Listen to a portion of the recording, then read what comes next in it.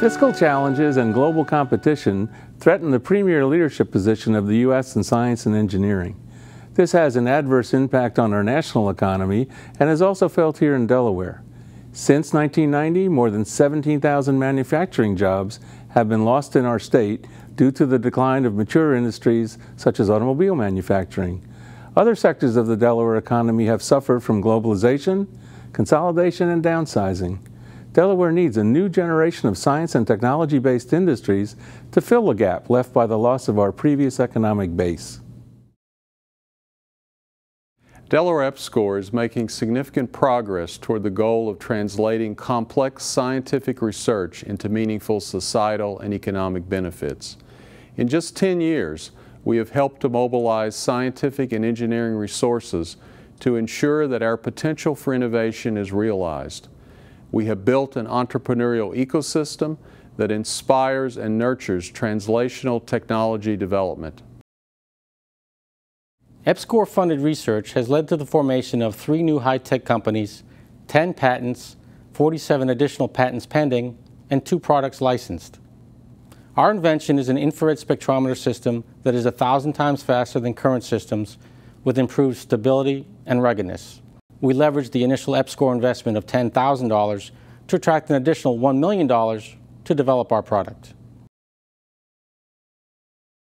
EPSCoR funds enabled us to create a new course, High Technology Entrepreneurship, team taught by business and engineering faculty. Since it began in 1999, approximately 1,000 students have taken the course. More than 100 virtual companies have been created, of which approximately 10% have evolved into real companies that have remained in Delaware. One of the great success stories from UD's High Technology Entrepreneurship course is referenced in the biography of Steve Jobs. Our student, Wayne Westerman, and his research advisor, John Elias, developed a new business plan for their multi-touch technology company called Fingerworks. Apple actually acquired their company 2 years before the iPhone was launched. So every time we swipe a finger across a smartphone or tablet, we remember NSF, EPSCoR, and UD had a hand in it first. OEIP, the Office of Economic Innovation and Partnerships at the University of Delaware, functions as the economic arm of the statewide EPSCoR program. We provide technical, business, marketing, and intellectual property experience and support. One of the unique initiatives of OEIP is the Spin-In program. Early-stage startup companies come to the university to address obstacles they lack the expertise to overcome. They partner with teams of undergraduates and faculty who have the requisite skills to work out realistic solutions and move the company forward.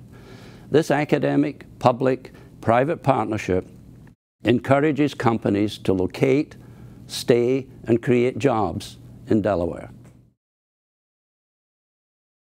My collaboration with Dr. Harsh Base focuses on plant microbe interactions and the use of beneficial microbes to improve the quality of plant crops. A microbial seed coating developed in our labs has the potential to help farmers grow healthier and more productive crops here in Delaware and around the world.